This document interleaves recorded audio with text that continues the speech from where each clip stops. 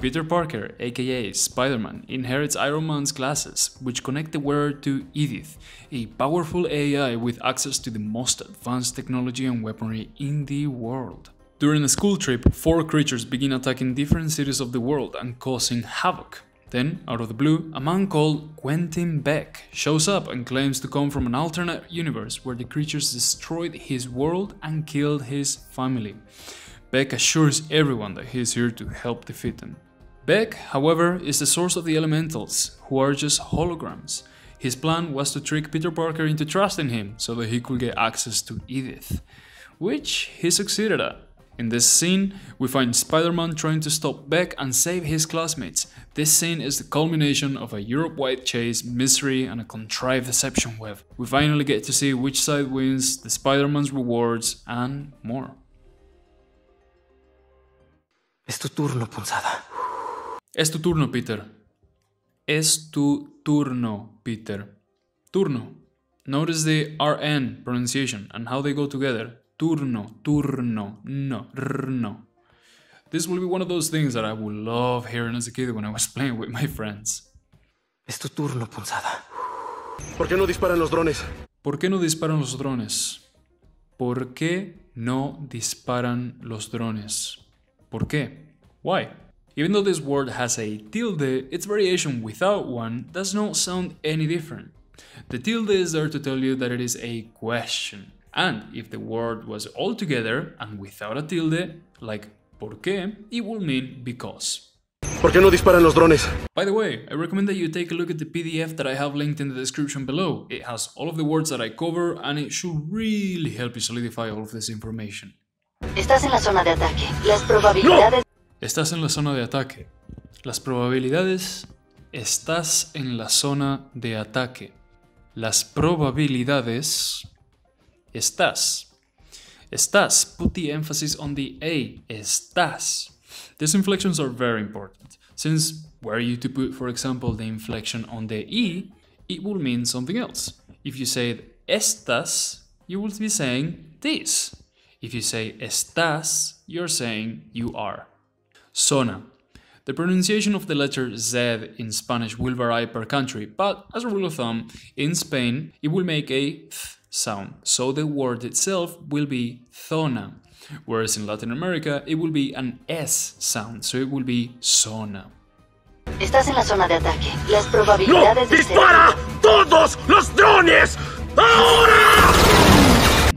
No, dispara todos los drones ahora.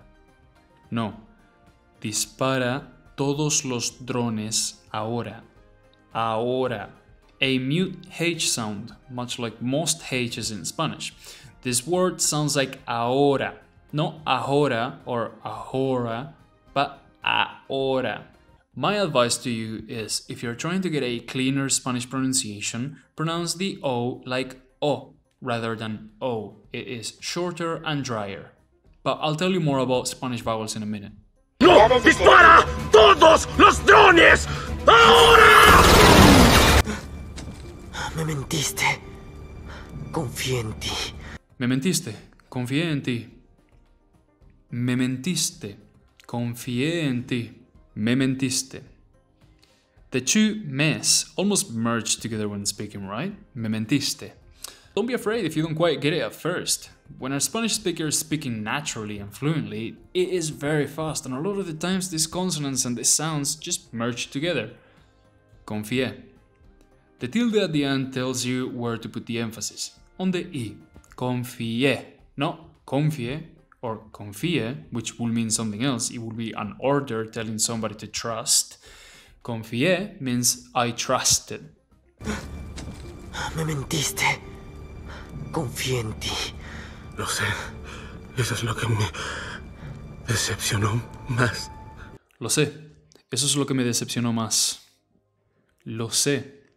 Eso es lo que me decepcionó más. Me decepcionó means it disappointed me. It's a strong sentiment. It's in the past tense, by the way. Obviously, you know, this is being said with a little bit of sarcasm. He's not a very genuine man, this one. And notice how the tilde at the end tells you that it is in the past tense. Lo sé. Eso es lo que me decepcionó más. Eres buena persona, Peter. Esa es tu debilidad. Stark tenía razón. Si te las mereces. Eres buena persona, Peter. Esa es tu debilidad. Stark tenía razón. Si te las mereces. Eres buena persona, Peter. Esa es tu debilidad. Stark tenía razón. Si te las mereces. Ese es tú. That is your. When speaking fluently, this sounds like ese es tú. Because the vowel sounds of the A and the E, the A and the E merge together. If you're not quite getting what a Spanish speaker is saying, imagine that they just got rid of the vowels and try to deconstruct their words through context, obviously, but also by trying to piece together the consonants and see what word it seems most likely to be. Eres buena persona, Peter. Esa es tu debilidad. Stark tenía razón. Si te las mereces.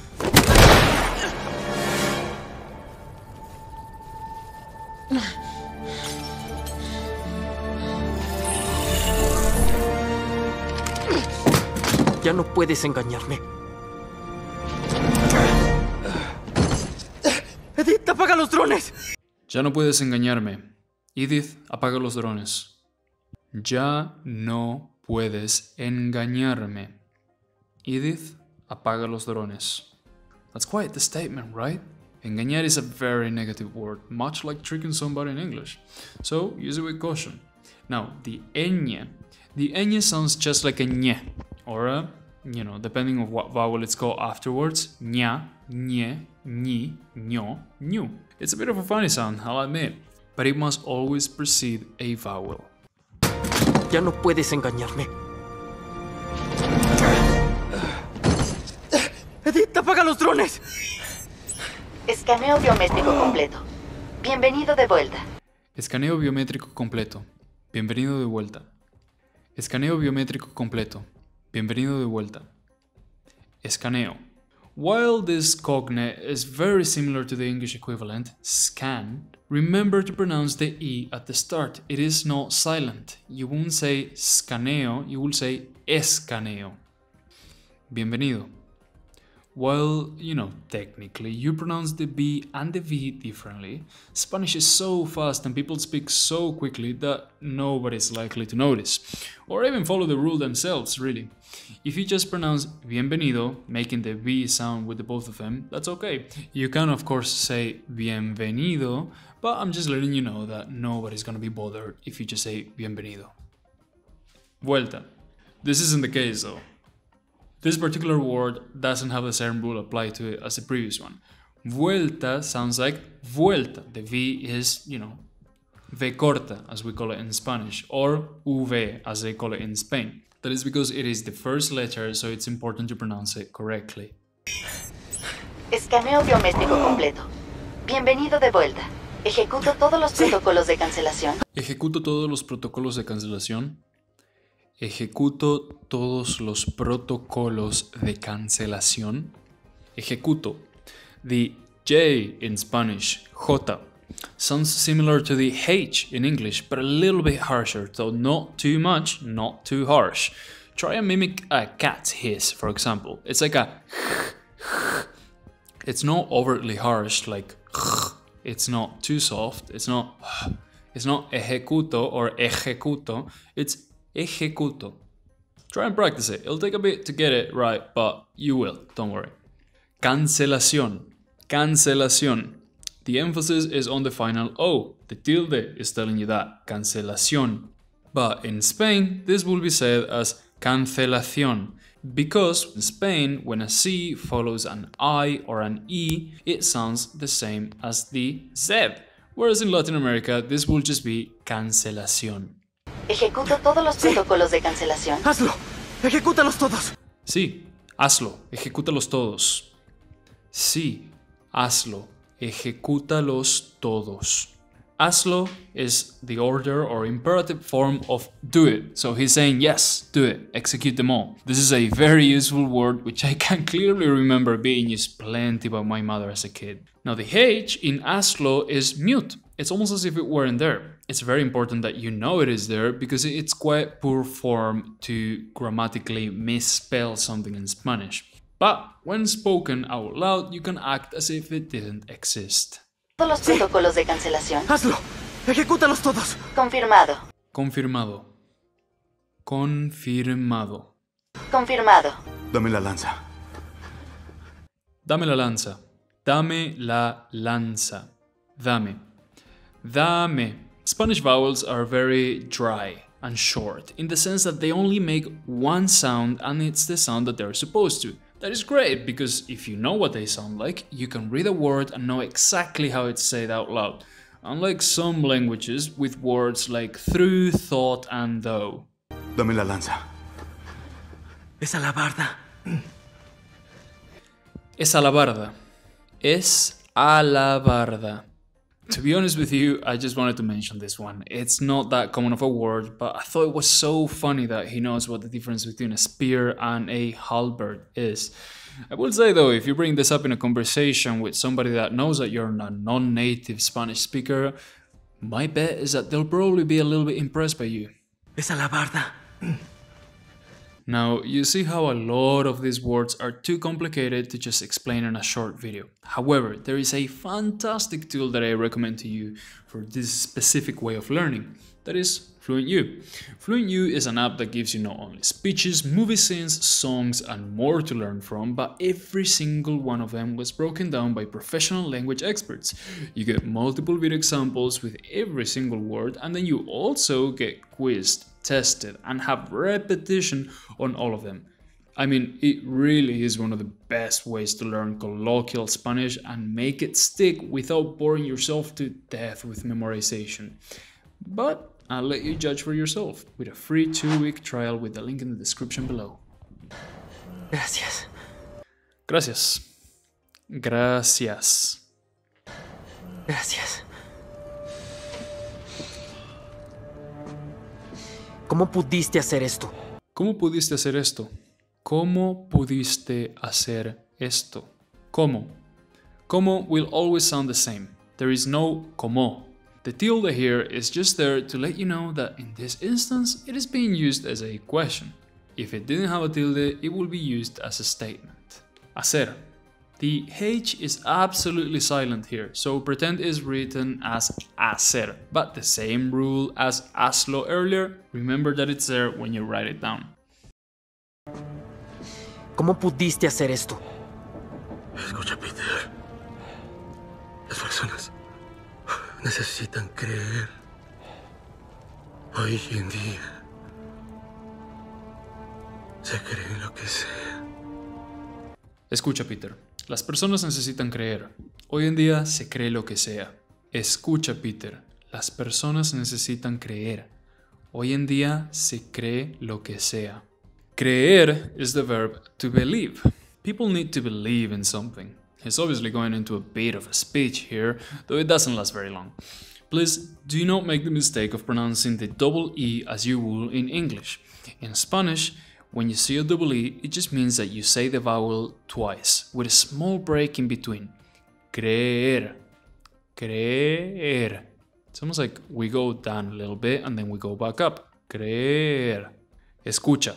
The CH in Spanish sounds like ch, ch, ch, like cha, che, chi, cho, chu. Cha, like a sort of TSEH kind of thing. But just remember the noise that it makes. Ch.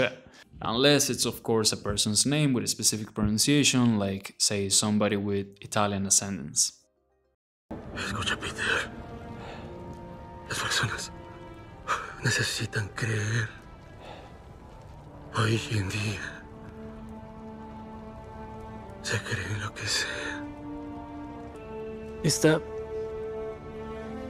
es real? ¿Esto es real? ¿Esto es real? ¿Esto es real? Todas las ilusiones fueron desactivadas. Todas las ilusiones fueron desactivadas. Todas las ilusiones fueron desactivadas. Desactivadas.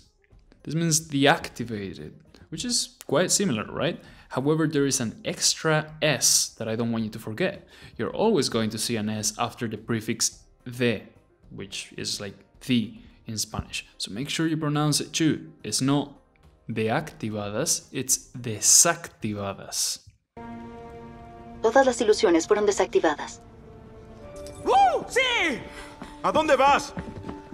Sí. ¿A dónde vas? ¿A dónde vas? ¿A dónde is a mix of a, to, and dónde, where. So it means where to. Though if you put it in a translation software, it's just going to say that it means where. That's not too hard to remember, right? But it is so useful. So keep on watching. There's more useful stuff like that coming. ¡Sí! ¿A dónde vas? Hola. Hola. Hola. ¿Estás bien? ¿Estás bien?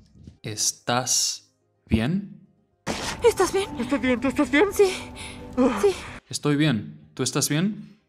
Estoy bien. ¿Tú estás bien?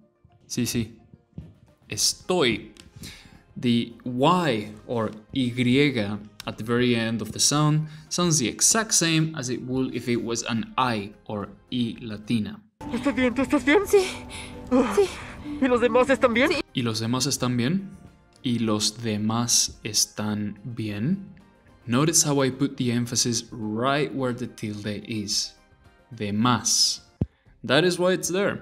Los demás basically means the rest or the others, and he's just asking if his friends are okay. ¿Y los demás están bien? Sí, todos están bien. Sí, todos están bien. Sí, todos están bien. Sí, todos están bien. ¿Qué pasó? ¿Qué pasó? ¿Qué pasó? Pasó. Emphasis on the O at the end, telling us that this is in the past tense, meaning what happened. ¿Qué pasó? Es que los drones nos estaban siguiendo y luego se detuvieron. Es que los drones nos estaban siguiendo y luego se detuvieron. Es que los drones nos estaban siguiendo y luego se detuvieron. The nos and estaban merged together a little bit, so be prepared for people to just say something like no estaban when speaking fluently. Luego, pronounce each vowel separately. They don't merge. Luego. Luego. It's not lugo, it's not lego, it's luego. Es que los drones nos estaban siguiendo y luego se detuvieron. ¿Fuiste tú? ¿Fuiste tú? ¿Fuiste tú? Fuiste. These vowels also don't merge. It is important to pronounce them separately and each and every one of them, unlike how you'll sometimes hear people merge the, for example, a and e sounds. So this is fuiste. Fuiste. ¿Fuiste tú? Sí. ¿Le ganaste? Sí. ¿Le ganaste? ¿Le ganaste? Sí. Le ganaste means something like you beat him, but it's more like did you win against him? It's basically the difference between defeating somebody and winning against them. Nuances, right? ¿Le ganaste? Sí. Bueno, yo traje eso por si lo necesitabas. Bueno, yo traje eso, por si lo necesitabas. Bueno, yo traje eso, por si lo necesitabas. Yo. The Y sound will highly depend on the region. You'll get yo, and more. So, if you want to play it safe, pronounce it as yo. Traje. Now the J here sounds exactly like it sounded earlier. It's like a cat's hissing sound. It sounds like traje, traje. Give it a try. Traje. Bueno, yo traje eso por si lo necesitabas. En fin, había un señor sudoroso con nosotros en la torre. En fin, había un señor sudoroso con nosotros en la torre. En fin, había un señor sudoroso con nosotros en la torre. Sudoroso paints a strange picture. She's saying that there was a sweaty man. Sudoroso coming from the word sudor, which means perspiration or sweat. Maybe keep this one in the vault for now. Torre. The double R has a few different pronunciations depending on the country and even the region, really. To play it safe, however, just roll a longer R than usual. Instead of torre, it will be torre, torre, rre, torre. En fin, había un señor sudoroso con nosotros en la torre, creo que trabaja para ti o algo así. Y él me dio esto. Creo que trabaja para ti o algo así. Y él me dio esto. Creo que trabaja para ti o algo así. Y él me dio esto. Creo que trabaja para ti o algo así. Y él me dio esto. ¡No! Ay, MJ, perdón, tenía un plan, un estúpido plan. No, ay, MJ, perdón, tenía un plan, un estúpido plan. No, ay, MJ, perdón, tenía un plan, un estúpido plan. Perdón, put the emphasis on the O, because that's where the tilde is. Perdón, no, perdón, perdón. Estúpido. Again, emphasis on the U because that's where the tilde is. And notice how the U is not pronounced like stupido. It's like a double O. Estúpido. ¡No! Ay, MJ, perdón, tenía un plan, un estúpido plan. Ok, Peter. Hasta lo anoté, te iba a comprar esto y en París, en la cima de... Hasta lo anoté. Te iba a comprar esto en París, en la cima de... Hasta lo anoté. Te iba a comprar esto en París, en la cima de... París. Unlike English, where you say Paris, in Spanish you pronounce it París, with the S at the end, no París, París. Cima. The C sound here sounds like an S because it's before an I. Could also be an E. In Spain, this will be pronounced as cima. That was the romantic climax of the movie. I'm sure that it would be a lot sweeter if we had watched the whole thing, but you know, this was still pretty good. Peter. Hasta lo anoté, te iba a comprar esto y en París, en la cima de... Me besaste, pero... Sí. Me besaste, pero... Me besaste, pero... Sí. Me besaste, pero... Sí. ¿Por qué? ¿Por qué? ¿Por qué? ¿Por qué? No tengo mucha suerte cuando se trata de encariñarme con las personas. No tengo mucha suerte cuando se trata de encariñarme con las personas. No tengo mucha suerte cuando se trata de encariñarme con las personas. Mucha. Pronounced like mucha. The CH makes that ch sound that we spoke about earlier. Encariñarse. This is a word that doesn't quite translate, but it is very common, so pay attention. Encariñarse roughly translates to becoming attached to somebody. So it's not quite like attaching, but like the act itself of becoming attached to someone. It comes from the word cariño, which is a type of more cozy, less romantic love, though still applicable to romantic partners. A cariño is an act of affection, like a hug or petting. No tengo mucha suerte cuando se trata de encariñarme con las personas. Por eso mentí. No solo te observaba porque creía que eras Spiderman. Por eso mentí. No solo te observaba porque creía que eres Spiderman. Por eso mentí. No solo te observaba porque creía que eras Spiderman. Observaba. Similar situation here to earlier where you might have a V and a V sound, but in practice people will just pronounce everything as V. So, observaba. Don't stress yourself too much with these kind of things. Por eso mentí. No solo te observaba porque creía que eras Spiderman.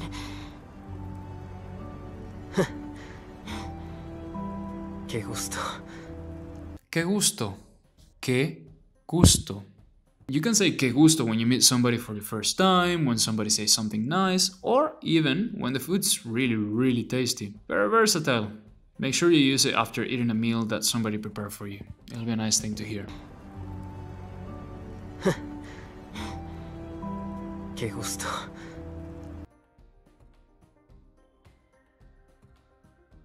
Turno. turno. ¿Por qué? ¿Por qué? Estás. Estás. Zona. Zona. Ahora. Ahora. Me mentiste. Me mentiste. Confié. Confié. Esa es tu... Ya no puedes engañarme. Ya no puedes engañarme. Escaneo. Escaneo. Bienvenido. Bienvenido. Vuelta. Vuelta. Ejecuto. Ejecuto. Cancelación. Cancelación. Sí, hazlo. Sí, hazlo. Dame. Dame. A la barda. A la barda. ¿Cómo? ¿Cómo? Hacer. Hacer.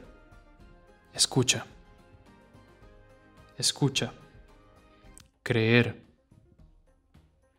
Creer. Desactivadas. Desactivadas. ¿A dónde? ¿A dónde? Estoy. Estoy. De más. De más. Pasó. Pasó. Nos estaban siguiendo. Nos estaban siguiendo. Luego. Luego. Fuiste. Fuiste. Yo traje. Yo traje. Sudoroso. Sudoroso. Torre. Torre. Perdón. Perdón. Estúpido. Estúpido. París. París. Cima. Cima. Mucha. Mucha. Encariñarme. Encariñarme. Observaba. Observaba. Qué gusto. Qué gusto. Now, let's watch a video without the subtitles and see how much you learned. Es tu turno, punzada.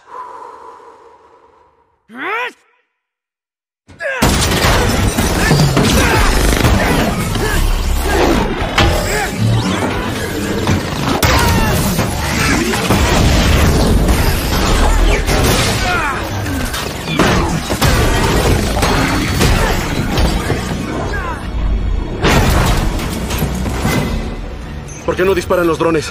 Estás en la zona de ataque. Las probabilidades ¡No! de ser... ¡Dispara! ¡Todos los drones! ¡Ahora!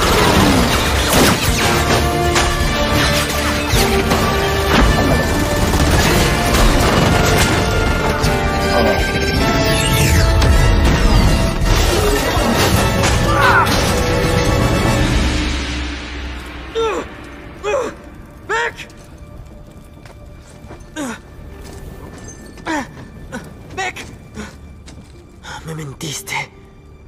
Confié en ti. Lo sé. Eso es lo que me decepcionó más. Eres buena persona, Peter. Esa es tu debilidad. Stark tenía razón. Si te las mereces.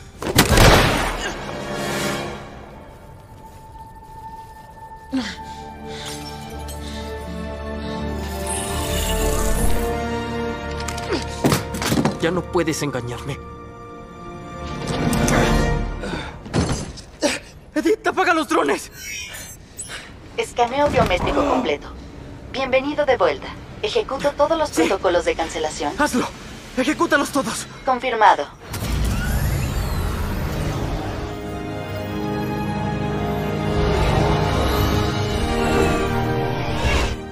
Dame la lanza. Es alabarda.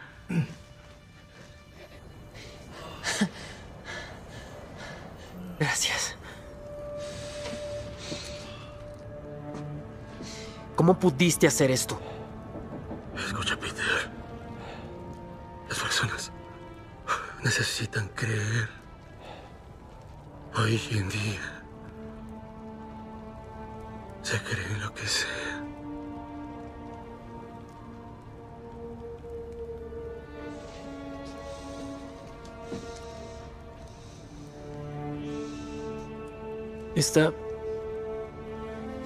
¿Esto es real? Todas las ilusiones fueron desactivadas.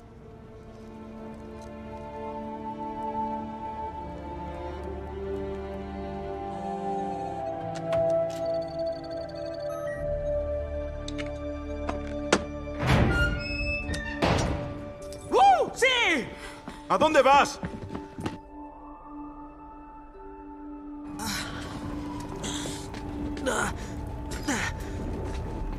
MJ. Hola.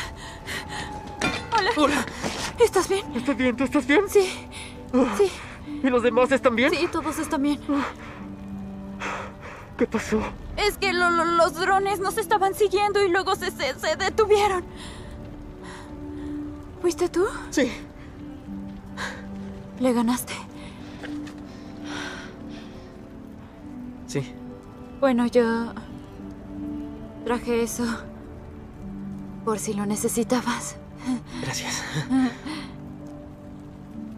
En fin, había un señor sudoroso con nosotros en la torre. Creo que trabaja para ti o algo así. Y él me dio esto. ¡No! Ay, MJ, perdón. Tenía un plan, un estúpido plan. Ok, Peter. Hasta lo anoté. Te iba a comprar esto y en París, en la cima de... Me besaste, pero... Sí. ¿Por qué? No tengo mucha suerte cuando se trata de encariñarme con las personas. Por eso mentí. No solo te observaba porque creía que eras Spiderman.